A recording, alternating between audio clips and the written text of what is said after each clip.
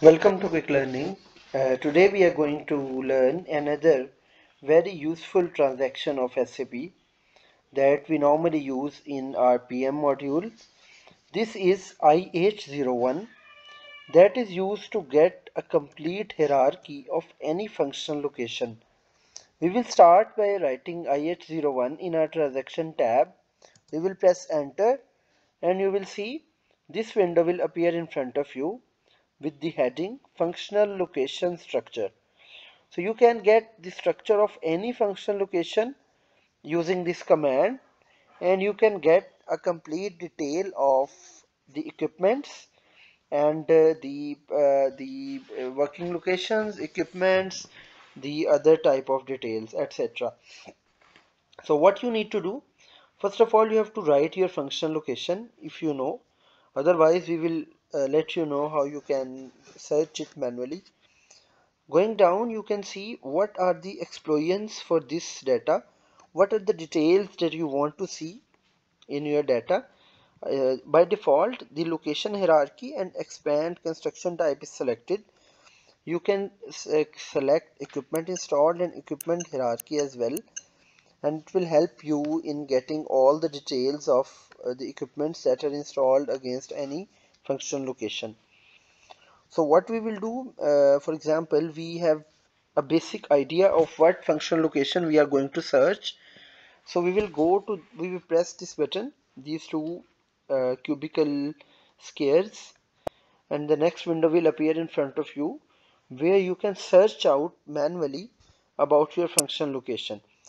Here we have different options which are available. The first is through cost center, in this you can enter the specific cost center and it will show us the function location, or we can write the maintenance plant on which that function location exists. And the third one is we can just search the function location here in double asterisk, and it will show us the relevant function location. In the other tab we have asset. If we have the asset number available, we can get the function location. We can also get it from the company code, and the function location again we can search it manually. Going next, here we have the uppermost function location. If we have the structure indicator available, then we can found it in this way.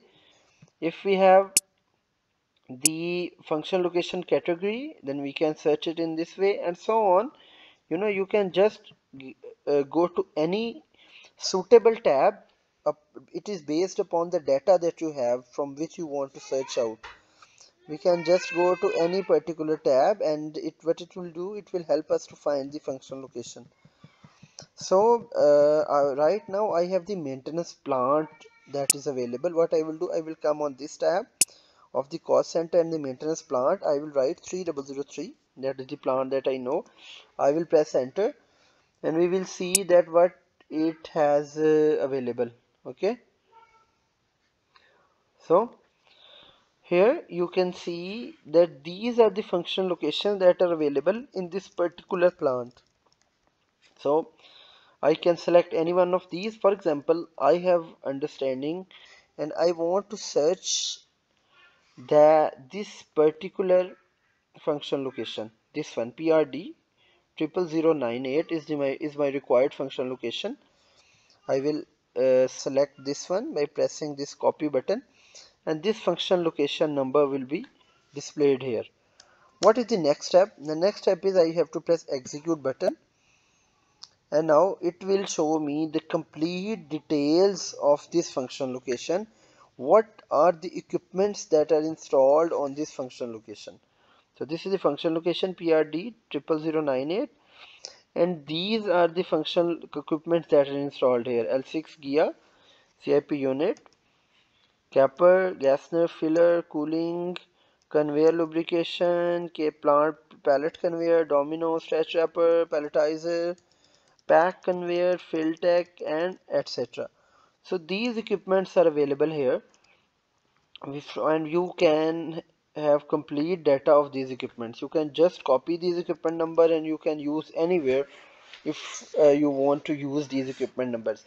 Another extra option that is available here is you can just create any notification or order of for this particular notification from that window as well. So what you need to do, you have to select any equipment as I have selected, and you need to go to here. On the go to, you have the option create notification and create order. So you can create any type of notification, general or malfunction activity or maintenance request. You can select create order, and you can create order directly, and it will create notification manually in the background. So this another option that it has given us is to create the notification and to create the order from this window. So you have seen that this is very useful transaction code, and we are able to get all the details of function location and all the details of the any equipment number, and from there we can just find and create any notification and any order through this transaction. So hope this will be very much useful for all of you. For any questions, you can just write in the comments tab. Please like and share this video, and please subscribe to our channel.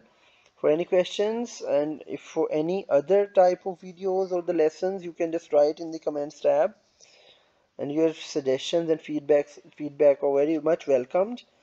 Until next time, bye bye.